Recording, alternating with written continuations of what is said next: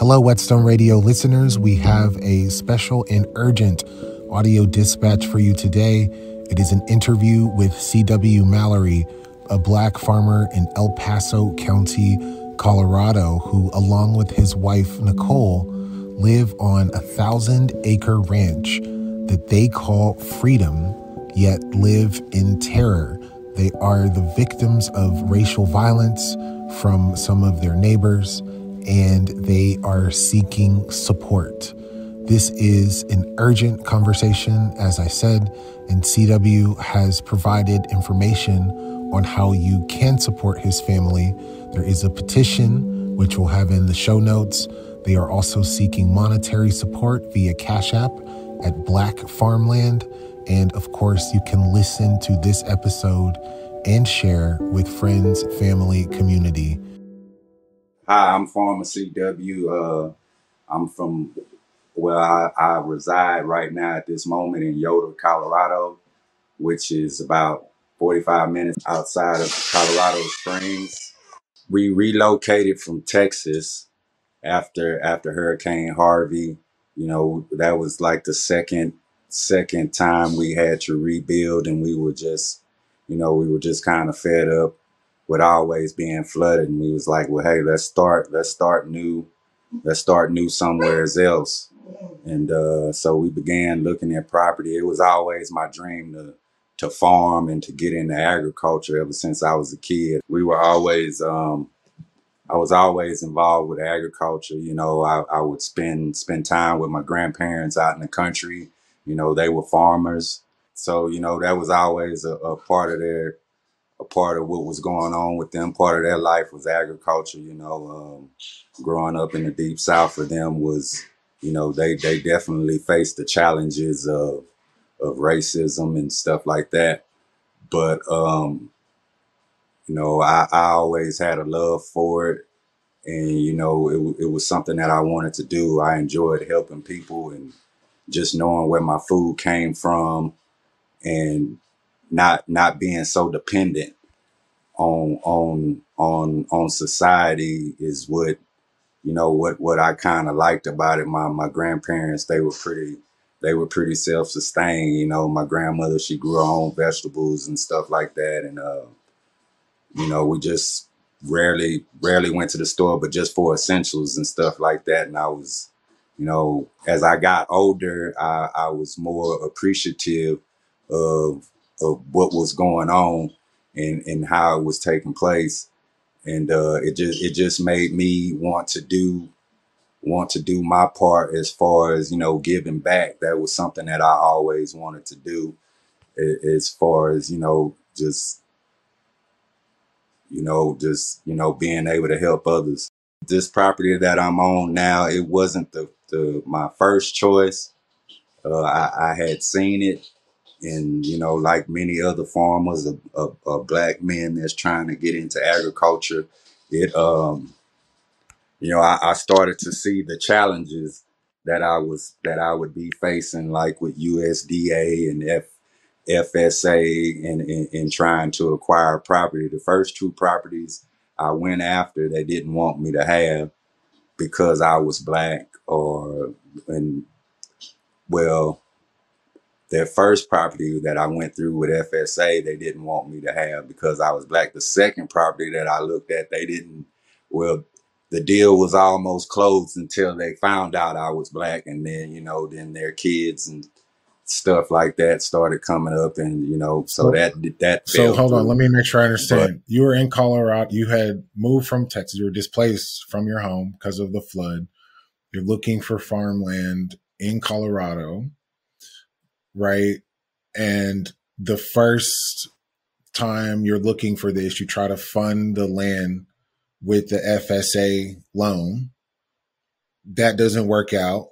The second time, you're able to get to the phase where the deal is about to close. So I guess you were able to get the funding together for that.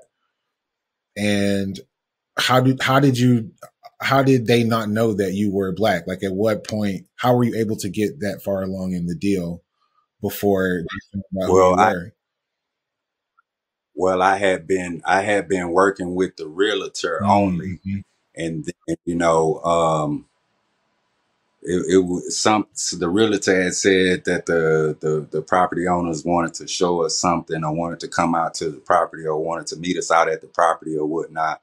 And I think, that's where they formed a opinion about us when once they set eyes on us, and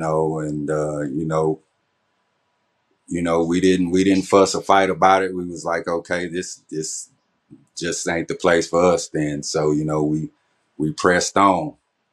Okay, that makes sense. And so this is now your third choice where you ended up now in El Paso County. Yes, but yes, I had previously seen this property. We had rode by and we revisited it. And when we first had saw the property, it looked at nothing like what it looked like when we came back to it. People had began to use it as a dump site. Trash, tires, that there was a structure here. They had filled the whole house up full of trash, and then they had began stealing the utilities, the water. They had trenched a line to the well and ran it to another piece of property. Theft of electricity. There were no boundaries. Let's say that no boundaries were set. So once we acquired the property, we began to set the boundaries, do the cleanup, Who was the previous owner of the property that had let it get to that phase? it was he was a white guy. I'm not too familiar with him. The property was in foreclosure, so he was a developer of Okay. some sort. Yep. So y'all immediately start to not set boundaries, improve the land, right? Correct. And also as part of this creating boundaries, which is like a completely normal thing to do. You just acquired the land. And then what happened? Well, after the boundaries and well, after we start making improvements to the land and stuff like that, then I began to individuals would come by and try to, well, first off, let me back all the way up. When we initially came onto the land, me and my wife, we would just ride around, we wouldn't see anyone. Then one day, as we got to a certain side of the property, we we encountered an individual. She came outside and, was very adamant about making us, getting our attention or engaging us or whatnot. And, we engaged her, we spoke, and, the first words out her mouth was, I shoot dogs. And we were like, I was like, well, I was like, hi, I'm the new owner here. I'm your, I guess your new neighbor, so to speak, or whatnot, and she continued on to tell me she shoot dogs and stuff like that. And I was like, well, I have a few livestock guardian dogs, just to make her aware, I guess, that it was a weird greeting. You know what My I'm brother, that saying? is not a A greeting weird at all. That is not, that is no greeting. That's a warning. that was a weird. Yeah, that's later to come find out, she stood true on her words, and but yeah, that was the first encounter. Me and my wife rode away from that. We had a conversation. It was like, wow, man, she may be a potential problem, or, you know what I mean? We got to watch ourselves when we're on this end, so to speak, or whatever. You know what I mean? So we just carried on, and we got to it, man. We wanted to build, so we were just minding our own business. We began building, fixing fence, putting up lights, cameras, so to speak, everything, everything here I've done with my own two hands. I love everything about it. This has always been a dream of mine ever since I was a kid, man. I remember just taking up the whole hallway in the house with my farm animals and, setting up ranches, make believe ranches and stuff like that. So now I finally had my own, and I could, so to speak, turn that dream, make that dream a reality, and live it out. But I've just been encountering these obstacles and these threats. Let's talk about it from more specifically, because I want people to understand what Okay. happened to you and what is continuing to happen. So let the people know. Okay. Man, I've been threatened with hanging, with lynching, being blocked in my property, being burned. I've had my animals stolen. I've You had said being burned? goats beat. Yes, block.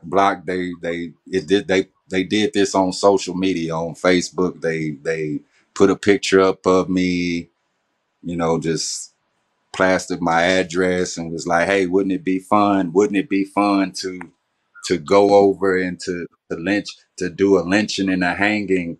And someone else said something about, let's block them in, let's set them on fire and stuff like that. And it was like, that at that point, when I seen that they were getting to that level, well, I felt like some of the behavior that they had been displaying already before that needed to be addressed by law enforcement, but it never amounted to anything. It always amounted to I either didn't have enough, or I didn't have photos, or I needed more to prove what I was saying. And thinking about it, this country has put in place things to make us feel safe, authorities to make us feel safe, and law enforcement. But when you turn to them, and what you're saying is going unanswered, or not even being investigated, or you began to feel as if, okay, if y'all don't want to do nothing about what I'm telling you, then that means you condoning, and you're down with you're down with whatever they're doing. And it's just been a real eye opener, and it's been a hurting deal, because I mean, who else do you call for help? Who else can you call for help if you can't call the local authorities to come out and help you? I just been feeling alone, just like a sitting target, pretty much. You know what I'm saying? That like a punching bag that just they've allowed people. Law enforcement has allowed. Well, a particular officer, I'm gonna say, has allowed individuals, has rallied the individuals in the community, like a modern day KKK group. You know what I'm saying? Because he's allowing them to do these things to me, and he's even, I've even gotten video with out of his own mouth. He's slandering us, and he's telling people to stay away from us. He's telling people to do this. He's telling people to do that, and we're like, man, we've never had no type of interaction with anyone around here. Hello, hey, how you doing? For people to be riding by, stopping, stealing flags, or vandalizing flags, or cutting my fence, driving through my fence. I've had them be just as bold as to drive through the fence and release their animals out into my pasture, and then turn around and try to accuse me of of animal abuse. They just make up all kind of things that I've never heard of. I'm being charged right now. I have charges on me that I have to answer to. They've charged me with stalking for being on my own property. Utilizing my own property, farming on my own property. I'm stalking. So, that's something I have to deal with. Man, that is just so much infuriating information to take in. I came across your story on Instagram. I think it was like maybe a week ago. It's the 25th, maybe like 2 weeks ago. And I couldn't stop thinking about you. And when I was thinking about you, I was imagining you, I'm sorry to say, exactly how you described, out there alone, isolated, being harassed, no support, obviously from law enforcement. Has there been any kind of support from others as people have learned of your story? Has there been media, any kind of support at all? And well, let's talk about means of support either way. Me and my wife, we banter kind of back and forth about, the police aren't helping us. We're not, it's not receiving the type of attention it should. You know what I'm saying? Like, we're not crazy with what's happening to us. So yeah, we turn to social media and yeah, man, it's been amazing, bringing the awareness to it, and just that feeling of knowing, know what I'm saying, that so many others know about your situation. Know what I'm saying? That in itself, just knowing that you're not alone, that was a big help. I can't say it enough how thankful I am for social media now, that it has brought it has shed some light on what's going on here, and hopefully, that will help change some things. Yeah, but it's been 2 weeks. I'm like, I want to know something tangible. Like off top, we need to help you get some funds for those legal fees for stalking on your own Right, property. Like, right. Well, I have started a GoFundMe, okay. and that like I say, I've got these charges now, and I got to pay a $2,000 bond, and like I say, I'm a farmer, man. This is not a profession you get into to get rich or to be a rich man. I'm not doing it. I don't farm for the money. I farm for the love of it, and what it provides. What are you farming? Food. Are there ways that we could support whatever your harvest is? Yes, I raise beef cattle. I raise pigs. I raise chickens. I raise goats, ducks. Well, definitely let us know. We can chat after if there's a way that we can help you try to get Yes. online with that. But yeah, the GoFundMe. Let's talk about other tangible ways. Like, how can we support? Do we need to call the governor's office? If you're not getting local support, is there state support? Is it, money for security? Like, how can we really, make you feel less alone out there? Well, what I've been saying, what is most important is security. Um, repairing a lot of the stuff that they've damaged, cameras, just well, I thought I had it under control, but evidently I don't. But security is a big issue and plays a big part in it all. Have And the cameras caught any of the racist vandals? yes, one individual was caught, and they didn't want to do their job. It took them a while. It took for somebody that wasn't part of their crew. I guess this had to be somebody that was filling in for somebody that day that came out and really did their job. It was like, no, you came onto their property. The camera had you right in front of the camera, and the camera's not working after that. Regardless of that, you have a restraining order on you. So why would you go over there knowing that you have a restraining order? Long story short, she went to jail, and she got out, and it got worse. That's when I started receiving the threats of the lynching and the hanging and blocking me in.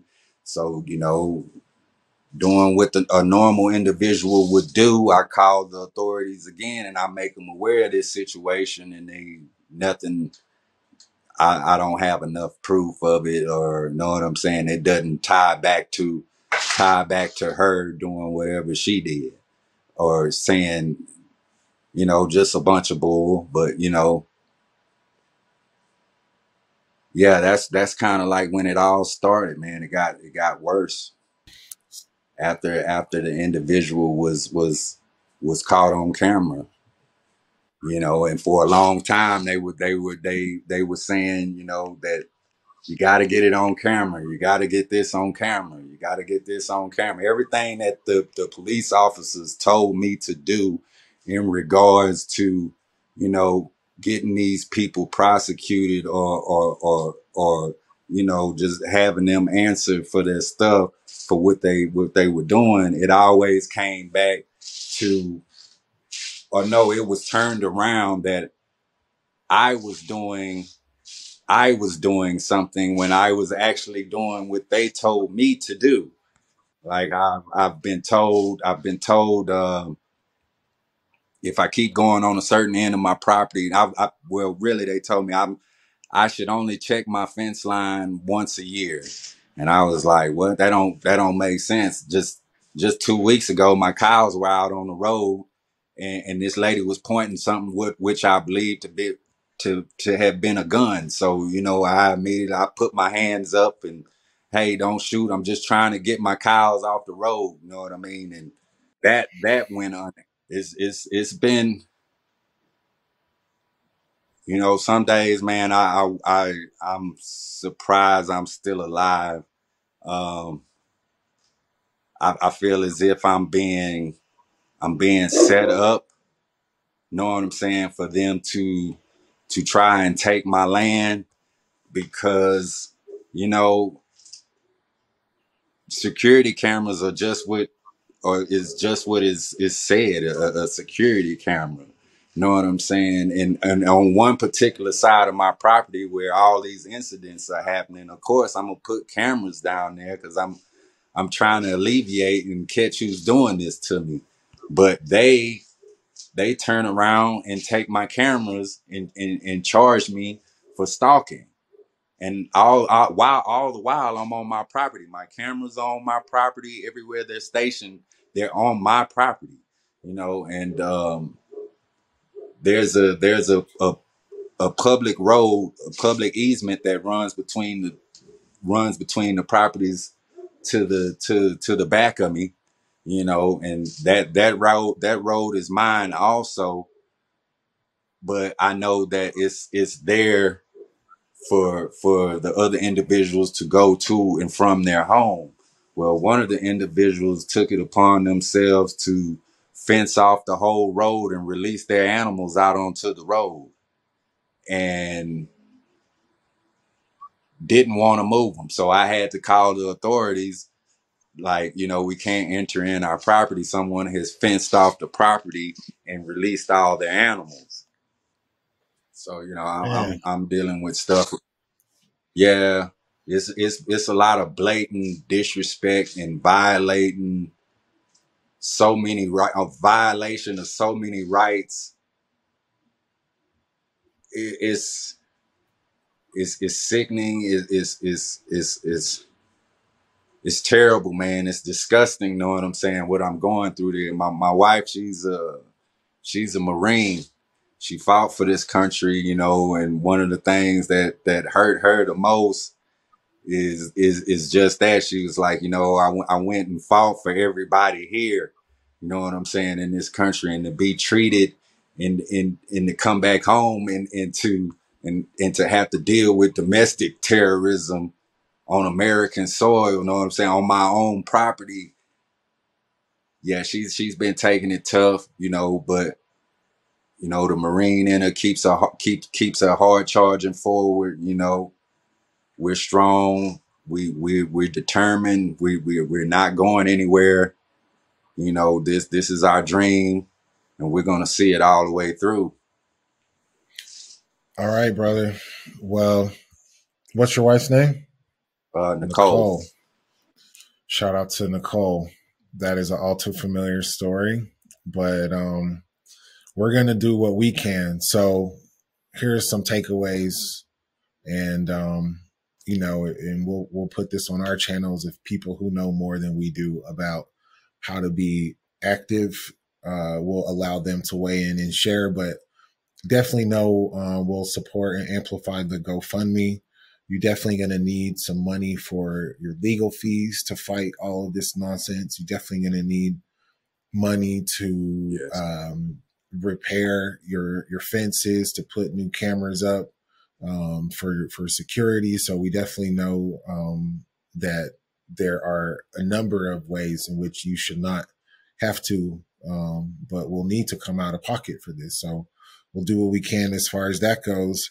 And then as far as, you know, I think. Sorry, go ahead, bro. Now I was thinking, like, you know, also just a bigger presence of our people out here. I don't know. I mean, everybody is welcome out here. It's Freedom Acres Ranch. You know, that's what it's all Freedom about. It's Acres. I freedom. love it. How many acres of freedom You do know, you have out there in El Paso? 1,000 1,000 acres. acres of freedom. Damn, that's a lot of Yeah, freedom. yeah. It's beautiful, man. I say I'm blessed. The property chose me. I always say, you know, this land chose me. I didn't choose it. It chose me. Um, the views, man, just it's peaceful. You know, me and my wife, we always say, man, we want to make this a black Mecca. You Come know, we on. want our people. You know what I'm saying? We want our people to come out here. You know, let's build. Let's build a big greenhouse so we can supply. You know, we can take care of our people, our communities. Know what I mean? Show our youth. Know what I'm saying? That we play a part, or we have a place in this agricultural industry. You know what I'm saying? That's a big part of it too. I want the younger generation behind me to know that this is an option, because you know, through this process, you know, me going through USDA and FSA and all that, going in these places, there's nobody that looks like us. Know what I'm saying? In these offices, but they have these programs set aside that are supposedly to help us and to get us going. But if nobody in there looks like us, then how do we achieve that? We still being foregoed a lot of opportunities. Know what I'm saying? That the government says that they have put in place to help black farmers and to educate black farmers. But if we can't even get to first base, then how do we even make it possible? What more do you need to hear? You know what I'm saying? Like, it is wild. It is wild that you and Nicole are going through what you're going through in 2023. And I feel like we definitely about to get the GoFundMe amplified. B, I want to talk to you off after the fact about what it would look like to bring people out there, you know, what that experience could be like. Keep fanning the flames as much as possible until you feel secure on your own property. Well, I'm also putting together a pull up or a rally on February 17th, 2023, down in Denver at the Capitol. Okay. I'm protesting for the removal of Officer Gerhart, who has immobilized this community to act in such a manner that they are, and ask that everything that he's come into contact with be investigated, you know, and that he be charged as well for false reporting or just making up charges. You know what I mean? He's a crooked officer, and he's been kind of the ringleader around all of this, because without him, they he's deputized these locals like they're like this a modern day KKK thing, where they think they can do what they want to me and get away with it because they have him in pocket, or he's the only officer that's gonna respond to the call. It's Man, it's been a lot, man, and it's been hard. You know, like I say, I've been hung up on by 911. Um, it's it's been difficult. Like I say, my patience. I've been praying a lot, you know, to God to conceal to you know, just keep me loaded with the patience. You know what I'm saying? To deal with and to get through this, because I don't know how I've lasted this long, you know, and it's a struggle, it's a challenge. But like I say, they don't know me, and I'm determined, and I'm not going anywhere. Like I say, if they have a problem with me, with just me and my wife, just us two, wait till there's 2,000 of us out here living on this land. Because that's my goal. I want to turn this into a community. You know what I mean? They're building. Matter of fact, maybe 45 minutes to an hour away. They just not as much land as what we have, but they're building a small community. And I was thinking, like, well, man, that's something that I could do on my land. You know what I mean? I've like reaching out through social media. I've gotten ideas. People have you thought about starting your own police department, or getting your own? Uh, you can have your own. I guess, police department on your land or whatever, because it was something saying, I'm not sure, but if you have over 50 acres or something like that, you could apply to have your own police department, or apply to, you know, police yourselves out there. And I was like, well, man, that'll be great. Like I say, I've been building cabins here and there. Uh, in spite of all the torment and torture and the harassment that I go through, I'm still pushing forward, and that may be the cause of my problems, but I'm gonna continue to build and do what I need to do to save lives in our community for my people. Because, you know, when the pandemic hit, you know, I got out there, we passed out meat, we put together boxes of food, you know, we went to our people in our communities, you know, to our elders. The seniors were suffering, you know, as well as, you know, in the black communities were suffering. You know, not everybody was able to make it to the store. Even if you were able to make it to the store, it wasn't, the shelves were looking bare and beat up. And I was like, well, dang, you know, shoot, we got plenty of eggs, we got plenty of eggs. We got plenty of chickens. You know, we process our own chickens, and you know, we make goat milk. We do the goat milk. We got soap. So, we were, we got out there and we gave back, and, I enjoyed doing it, and I felt a more of a need. And then I was like, well, I would like for people to come out and I could show them, you know, this is how this is produced. You know what I mean? Especially our youth. You know what I'm saying? It don't take 1,000 acres. It don't take 20 acres or whatever to be able to self-sustain yourself. Anybody can raise some chickens in their backyard and get eggs, and it's all about how far you're willing to go. But yeah, I love what I'm doing, and I just for the most part I don't understand what is happening to me. I mind my own business.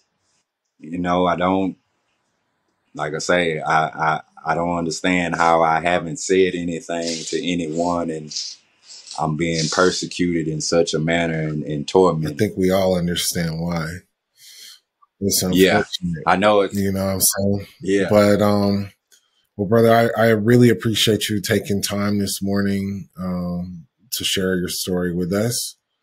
And we'll put this out as soon as possible with some information about, specifics about how people can support you. And then let's you and I connect around a couple of those other things, including how we can buy some of that beef or goats, soap or whatever. All that stuff too. Yeah. So really appreciate your time, and we'll be thinking about you. Thank you. No, Stephen, thank you. I appreciate it.